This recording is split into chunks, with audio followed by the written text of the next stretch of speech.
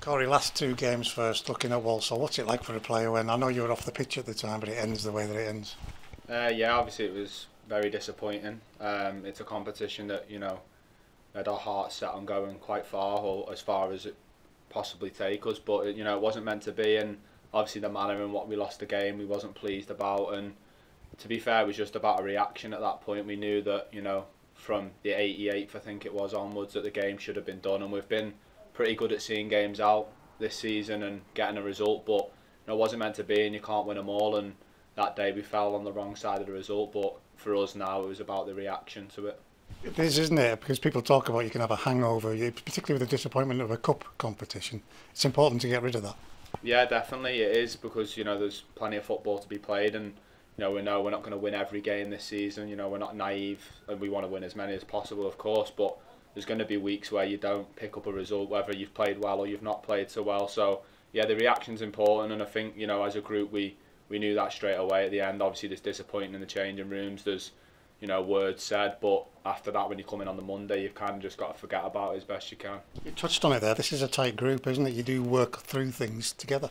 Yeah, most definitely. I think it's important, ability and stuff like that will take you so far, but I think you spend majority of your days around these lads, so you've got to be a tight-knit group, and I think it is important. And when you're not on, maybe you're an off on the day, or there's 6 or 7 of you that don't put in a performance, I think it's that gets you through in games, because we're not dumb to think that we've won games this year, maybe not playing so well. So, but I do think that's off the back of being such a tight-knit group. That Walsall game again on yourself this time. You took that whack. I think it was in the first half. Then you get cleaned out by Thomas. We were worried about it. How bad was it in the end? To be fair, when I first did it, I had my doubts, because it was alright on my bone of my foot, and it was sore. I'm not gonna lie, I wouldn't have come off otherwise. But yeah, I was disappointed to come off, because I did want to stay on the pitch, but I just felt like I wasn't moving well on it, and I didn't want to do further damage. So Ross obviously and the staff from the side took the decision to take me off, and to be fair, I agreed with the decision. But yeah, through the week it settled down. I stayed off it for a couple of days and was able to train properly on Friday. So unfortunately I was available for the match on the weekend. So yeah, it's settled down well now. I don't think I'll have any more issues with it. Something for us watching, it just felt strange. It was a day where it looked like it was about to start, but we didn't quite get the spark. Yeah, it's a hard one to put your finger on, to be honest. We've spoke about it as a group, with obviously the gaffer and the staff as well, and yeah, it was just difficult. We never really got going, and I think there was, we knew if we were at it on the day, I think we'd have won that game, and that was the most disappointing thing, when you turn up and no one wants to go out there on a weekend and not perform, because you have supporters that come and watch you week in, week out, and yeah, it was disappointing. And I think again it's another game, I don't want to say this too often this season, but it's another game that you probably want to forget about, because come April, May, when it gets down to the business end of things, I don't think anyone's going to remember that game. So it's a point in the right direction. We can't look at it as 2 points lost, although people will, but we've got to look at it as a point gained, and we've obviously got a great opportunity Saturday to try and get all 3 points at home. Horrible time to concede. What does that do to the half-time mood in the dressing room?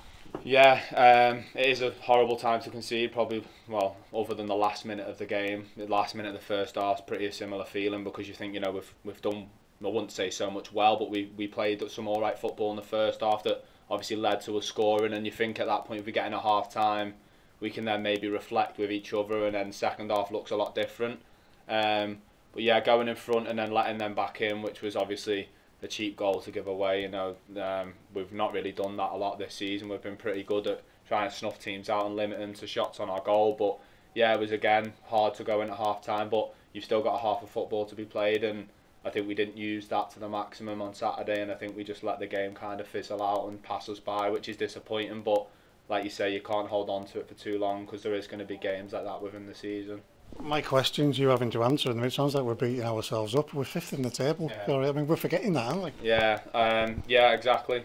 Fifth's not a bad place to be sat after 20 games, and I think if you'd have said that to us at the start of the season, we'd have took it.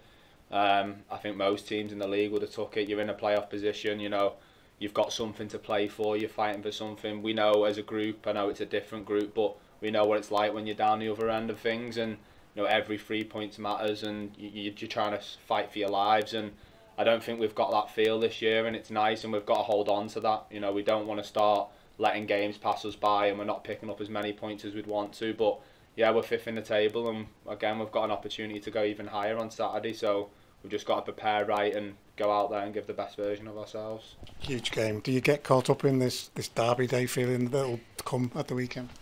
I mean, everyone's different. I can only speak on a personal level, and I don't personally, because I let the fans do that. You know, it's a big day for them, and you know, there's no hiding that the teams don't like each other. And we obviously had the fireworks situation when we went there in the Papa John's, and yeah, you know, there's going to be a good atmosphere here. You know, our fans and theirs. I'm sure they'll bring a few. But no, I don't think you can. I think it's another game of football, and whatever opposition you're playing against, they're both trying to get 3 points. So whether it's Barrow, whether it's Stevenage, whoever. But yeah, you know, you can't also hide the fact that it's a big game. It's a 1 o'clock kick-off. I'm sure fans will come out in their thousands, and it'll be a great occasion. We're looking forward to it, as I'm sure they are. But I think if we're right on the day, then I think we'll win the game. It's the first of a run of games against teams that are right in that top 7 with us, so it's a good chance to put a marker down. Yeah, most definitely. It's Christmas period, so everyone knows how hectic it can be, and you've got games week on week around Boxing Day and New Year, and obviously it's just fell where we're playing a lot of teams around us, and again, it's a challenge for us. If we want to do something this year, you're going to have to compete with the top teams, and I think this season that we have, you know, Leyton Orient here was a difficult one to take, but we went toe to toe with, you know, what looks now like they're flying and they're clear by a little while, and yeah, so we've just got to get back to what we do, and we've got to be at our best when you play teams around the top of the table. What's it like being the captain of this group? Yeah, it's good. Yeah, on obviously a personal level, very proud. You know, I think we've got a lot of leaders out there. You know, we spoke this morning. There's experience in that dressing room, and you know, whether you've got the armband or not, it's, you know, you've got to pull together as a group. And obviously stepping out there as captain of the team, it's nice for me. You know, it's recognition that I'm trusted and reliable and things like that. But yeah, like I say, we've got loads of lads in there that will, you know, pull their weight, and that if something needs to be said, they'll say it. Simo says exactly that, what you just said, trusted, reliable. When we talk post-match, he barely mentions you other than a sentence which says that. What's it like for the player when you hear that kind of thing? Yeah, I think I'd prefer that, if I'm honest. Yeah, I'm not. I don't want all the talk and to be talked about. It's great it's usually the attacking players that get that, so I'll let them do what they want to do. But yeah, obviously, like as a defender, my job is to keep the ball out the back of the net and help the team. You know, obviously when they're trying to do what they do up top, it's up to us to shore the ship. And yeah, obviously being trusted and being reliable is a nice thing to have next to your name, because you know then that there's no hesitation whether you're called upon and available. So yeah, it's good for me. The attackers do get it. You're chipping in this season, Corey.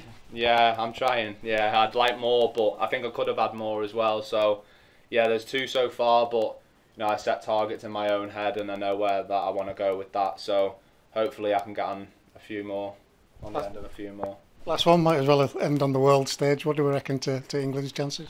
Yeah, I think they've got a good chance. Obviously, watched the game last night and stuff, and you know, they beat African champions in a sense. So yeah, they're in good stead going into the game on Saturday. Obviously, it's a tough opponent. We know that France are one of the favourites even before going into the competition. But I think if England continue to play the way they're playing, they've got a great chance.